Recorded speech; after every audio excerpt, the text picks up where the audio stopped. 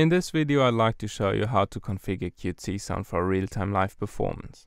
The place where you can define general settings about your computer's DSP hardware is in QuteCsound Preferences. Here you find 4 tabs. Under the tab Run you can choose your audio interface and the preferred driver.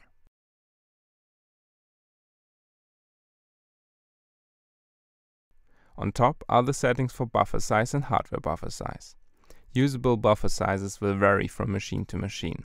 Lower buffer sizes will result in lower latency, but could cause breakups or clicks in the audio. In most cases, one should try out different settings and increase as much as necessary. Both values need to be powers of 2, and the value of hardware buffer size should be higher than the software buffer. When you start software buffer with 256 and hardware buffer size 512, you have around 12 milliseconds latency, which is usable for live keyboard playing. If you can't use your MIDI keyboard already, have a look here in the MIDI input setting. Here you see a list of your devices. All is the most common choice. Choose virtual if you want to use the mouse to input your MIDI notes. You can make some important settings for each csound patch individually. This is done directly in the CS instrument definition. With SR, you set the project sample rate. Its default is 44,100 kHz, like CD standards.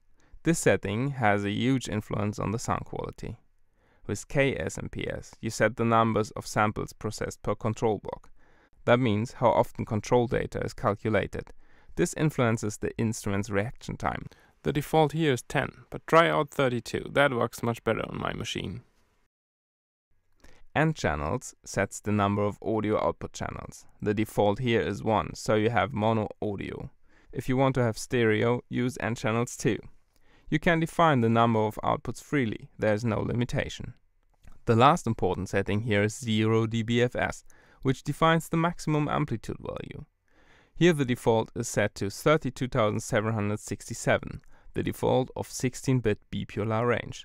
But often it is easier to think in values between 0 and 1, so I prefer setting 0 dBFS to 1.